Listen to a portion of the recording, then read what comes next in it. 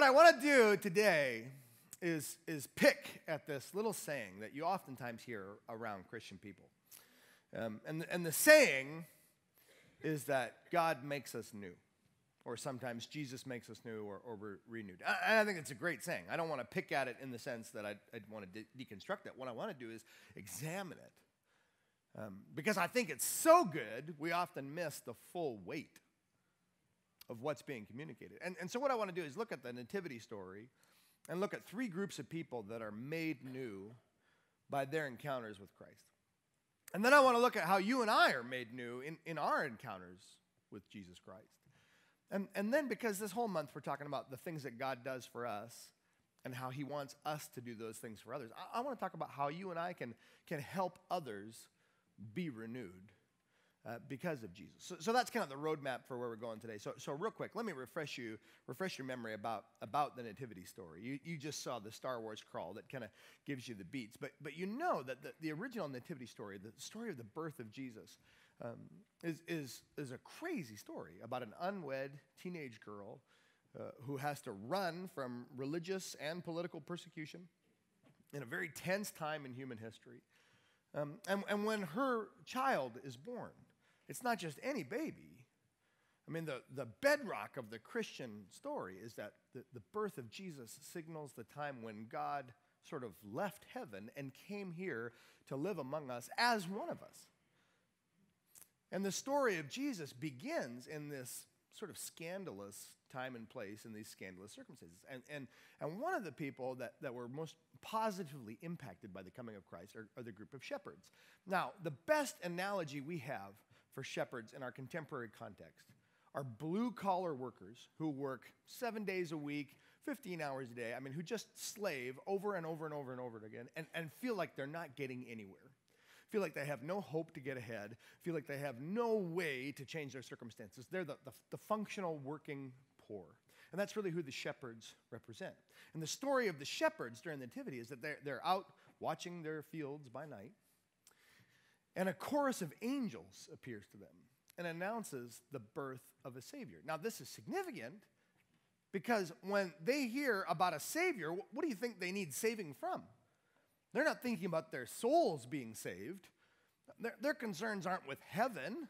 Their concerns are with how much it sucks to be a shepherd. So when they hear the good news of the gospel of God, what they're being told is that there's a change coming. Not only a change in their working conditions, but more importantly, a change in how they feel, in their identity, in their connection between what they do and who they are, and the significance that goes along with that. And so as they follow and go and find the Christ child, what they get back is a sense of dignity. Instead of feeling like they're being ground down, like they don't count, like they're not worth anything, when they meet the Christ child, they're reintroduced to an old story about the greatest king in their tradition, who himself, King David, began as a shepherd. And when they meet this little baby, they're told that this little baby is a king like David. And when they start making those connections between themselves as shepherds and a great king who was a shepherd, and a little baby who's going to be a great king like that shepherd king, their whole reality has changed. And maybe that's difficult for you and I to understand, but try and see it through the lens of their perspective. That what felt like defeat, what felt like doom and despair, what felt like it didn't matter, now all of a sudden matters a great deal. And the worst job has now been elevated to a noble and kingly profession. They get, in a word, hope. Now, the second group of people that are positively affected by the coming of Christ are the Magi, or the wise men. Now, there's all kinds of stuff that we could talk about with the wise men, but the most important thing to recognize here is that these are, of course, not Christians, because there were no Christians yet, but these are neither Christians nor Jews. When the wise men come from the east, they come as practitioners of another religion. So if you wanted to pick a contemporary parallel, you've got to imagine that the wise men are like Muslim imams, Hindu priests, Buddhist holy men. They are people of another religion entirely. And they come because they see something in the stars as astrologers. They know that something spectacular is happening in the world. So they come and they visit the Christ child, and everything for them changes. They begin to see holes in their religions. They begin to see flaws in their former ways of thinking. They begin to recognize that what they had previously held to be true must now be called into question. If the shepherds are given new hope, the magi are given a new truth. Now, the third group of people that are changed by the coming of Christ are the people we might sort of clump together and refer to as the faithful. And that includes the Holy Family, Mary and Joseph. Mary certainly was changed by the birth of Jesus because now she had a baby. But also Simeon and Anna, two elderly people who worked in the temple. And these are people who now, confronted with Jesus, realize they have new responsibilities. I mean, if you're ever gone from not being a mom to being a mom, there's a lot of new responsibilities.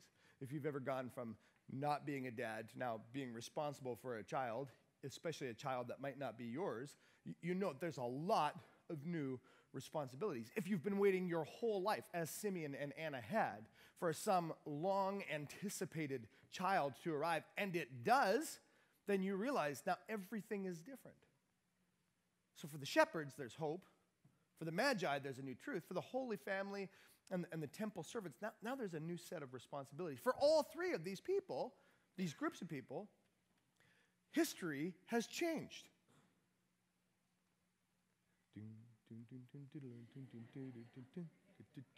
I feel like it's time to wake up and go to the gym. That's okay. So for all three of these people, there's a moment up to the coming of Christ and then everything after the coming of Christ. It's a pivot for them in history. Now, you and I know what these pivots are like. I mean, like you if you've ever gotten married, there's kind of your before married life, and now there's your married life. If you've sadly ever gone through a divorce, you know that there was life before the divorce and then life after. The reality is just different. Well, Jesus likens his coming to that kind of reality-changing event. But he says it's even greater or more significant than that. So he gives it the term that it's like you've been born again. Like your life has started over now. Now, of course, back then when he said the term born again, nobody thought it made any sense. In fact, they asked him, they're like, born again, do you really mean to suggest that we're supposed to crawl back inside our mothers? And you can just see Jesus going like,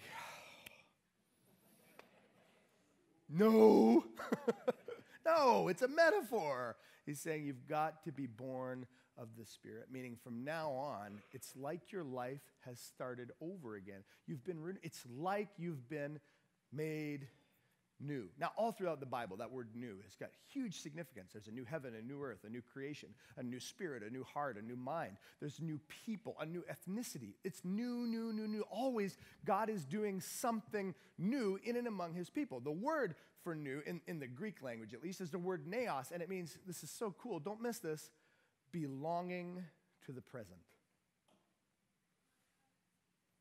When God makes us new, he gives us this time, right now, unhinged and unfettered by the past. Now, if you're like most of us, you've got all this stuff from before. You felt ashamed of what you did before, either because you did some bad stuff or because other people made you feel bad when maybe you shouldn't have, but you got some bad stuff over there that you feel bad about. You've got some old hiccups, some old baggage, some old relationships, some old patterns and habits of ways of being, all this old, and it keeps you stuck.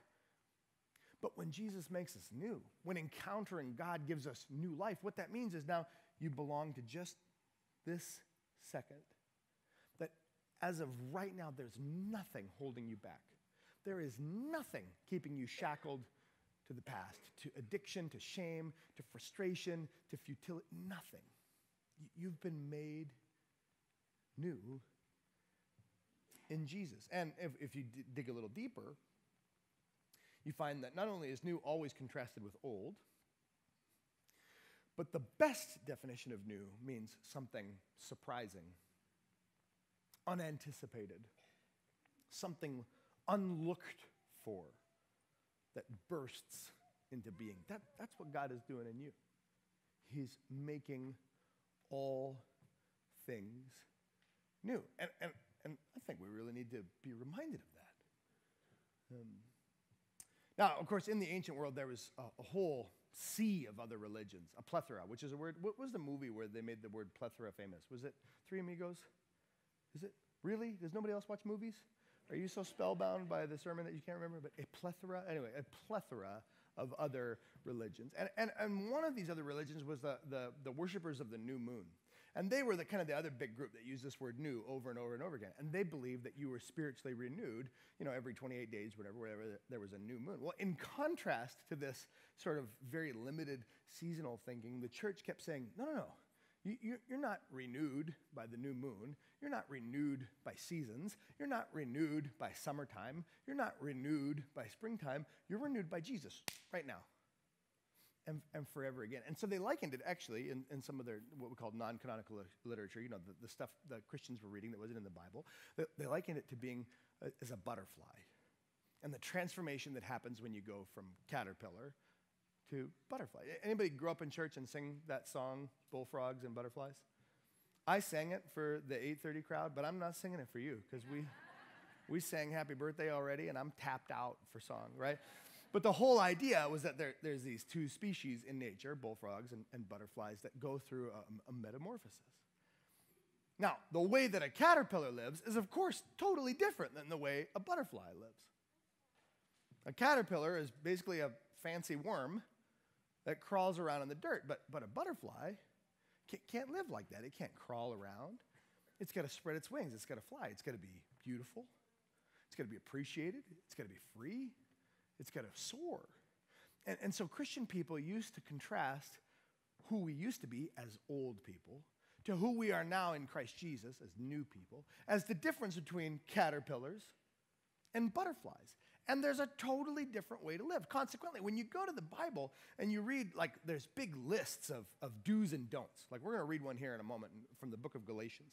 And it'll say stuff like, in your old nature or in your sinful nature, you used to do these things. But now in your new nature, renewed by the Holy Spirit, you do these things. When you see those lists, I want you to interpret them as the difference between who you used to be and who you are. Between who you were when you belonged to the past and who you are now that you belong to this present moment in Christ Jesus. And the reason I'm trying to give you that instruction before we read the scripture is because too often when we read these lists of, don't do that and instead do these things, we use them to judge others. We sit there and we go, oh, it talks about lust. Well, you know who's lustful? That guy over there. Sinner. And no, that's not how the Bible is meant to be used. It's meant for me to look at me and go, wait a minute, am I living like a caterpillar or am I living like a new creation? Do I belong to this present moment? And if so, how? So here we go. Galatians 5, chapter 16, or chapter 5, verse 16. So I say, let the Holy Spirit guide your lives.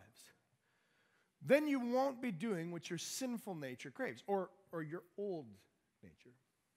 Now, the sinful nature wants to do evil, which is just the opposite of what the Spirit wants. And the Spirit gives us desires that are the opposite of what the sinful nature desires. And these two forces are constantly fighting each other. So you're not free to carry out your good intentions. And when you follow the desires of your sinful nature, the results are very clear. Sexual immorality, impurity, lustful pleasures, idolatry, sorcery, hostility, quarreling, jealousy, outbursts of division, envy, drunkenness, wild parties, and other sins like these. But let me tell you again, as I have before, that anyone living that sort of life will not inherit the kingdom of God. We'll come back to that phrase in a second. But instead, the Holy Spirit produces this kind of fruit in our lives: love, joy, peace, patience, kindness, goodness, faithfulness, gentleness, and self-control. Now, there's no law against these things. Those who belong to Christ Jesus have nailed the passions and desires of their sinful nature to his cross and crucified him there. Since we are living with the Spirit, let us follow the Spirit's leading in every part of our lives. Now, again, what I want to suggest is that this is the way that we can tell the difference between the way we used to live and the way we're called to live now, between the way we live when we belong to our old nature and the way we live in our new nature. So consequently, we're always going back to this passage of Scripture or passages of Scripture like that and asking ourselves, all right, am I living with love? Am I increasing my ability to demonstrate patience? Am I more gentle than I was before? Am I more kind than I was before? Or am I completely absent of self-control, running around doing all kinds of stuff that I know I need not be doing? And that's the way we go back and forth between trying to figure out, am I living like a caterpillar or am I living like a butterfly? Do I belong to the past or do I belong to the present? And over and over and over again, what we want to do is invite the Holy Spirit to check us about how we're living and how we're going to be changed increasingly. Now, here, of course, is the big issue, right? Where does the energy for transformation come from? Let me give you a hint. It's not actually writing down all the rules and then trying to follow them. So if you write down even this piece of the Bible, which of course is very useful and very helpful and very clear, if you write down things I will not do today, lustfully party, you might even successfully keep all the list of rules that you make for yourself, but it's not going to produce any internal transformation. The thing that produces transformation is connection to Jesus. The things that transformed the shepherds was an encounter with God, not a bunch of rules about how to be hopeful shepherds. The thing that transformed the Magi was an encounter with God, not a bunch of rules about why Judaism or Christianity or whatever was right and Zoroastrianism or whatever it is was wrong. The thing that transformed the Holy Family into embracing and grabbing hold of all that God intended for them was not a list of rules about how to be a great parent to God. Rules have no power to change you. If you want to change, what you got to do is get connected more deeply with Jesus. To give yourself over whole, because he's the one who makes you new. He's the one who's already made you new.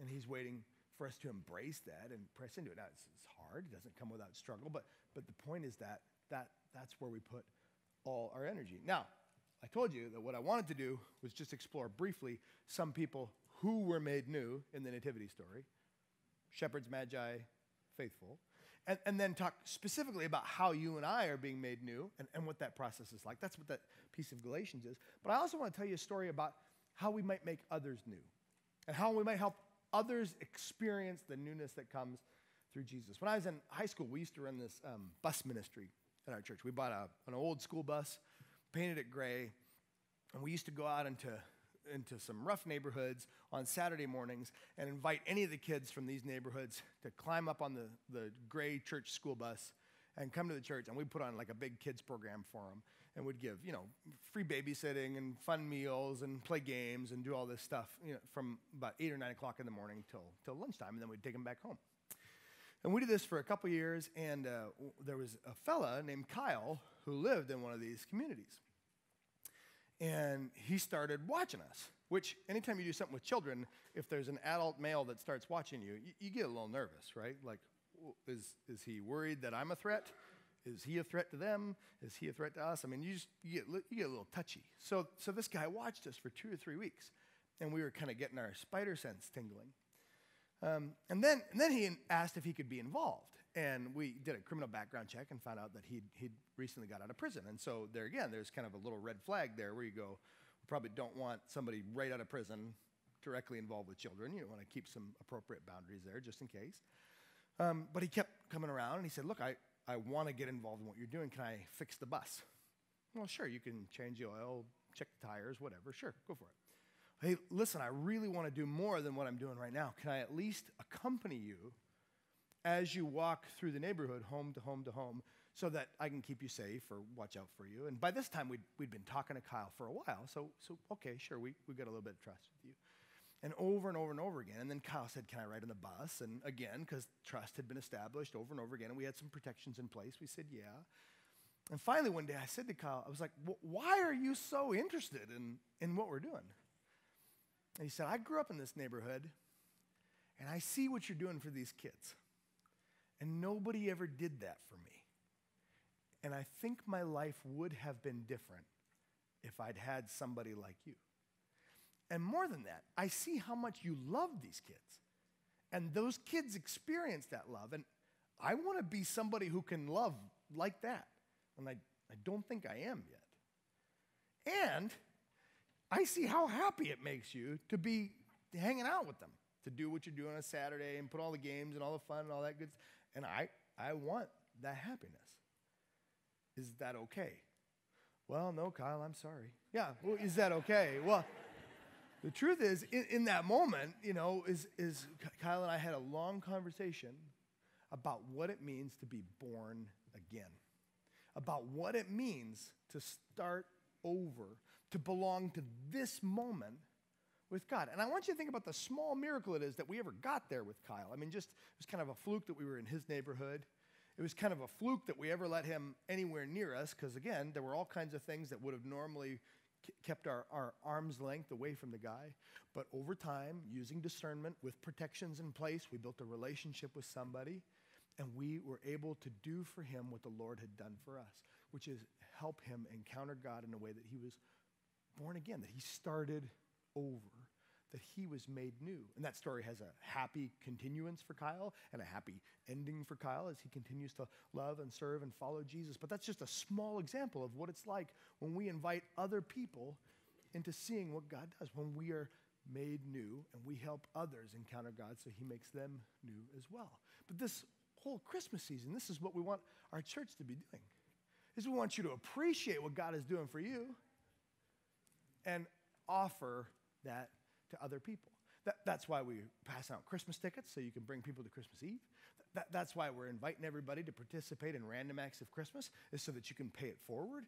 Because over and over and over again, following Jesus isn't just about getting from him.